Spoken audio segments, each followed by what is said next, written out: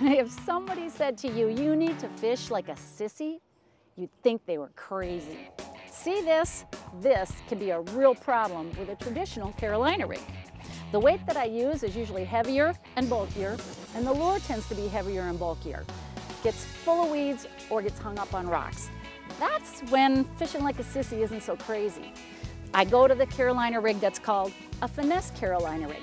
Again, I call it a sissy rig. I do that because I'm using lighter gear. Obviously, a spinning rod. I'm also using a lighter line and a lighter lure.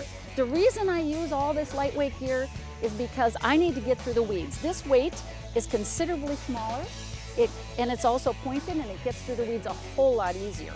The lure, much lighter, and I use it not only in weeds, but when the fishing gets tough. You gotta size down. So I really like using a 5-inch power finesse worm. It's really, really effective. But don't think it's crazy to be a sissy. Sometimes being a sissy really works. Now the traditional Carolina rig still has one more problem, and that's rocks.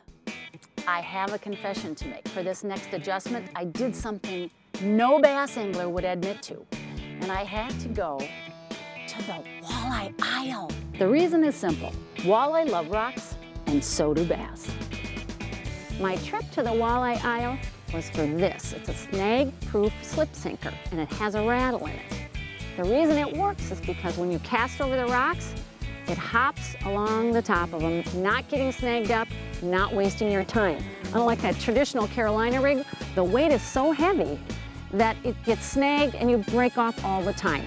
This one also has the rattle. You don't need a bead. It's really simple. Doesn't matter how you do it, it all adds up to one thing, and that's catching fish.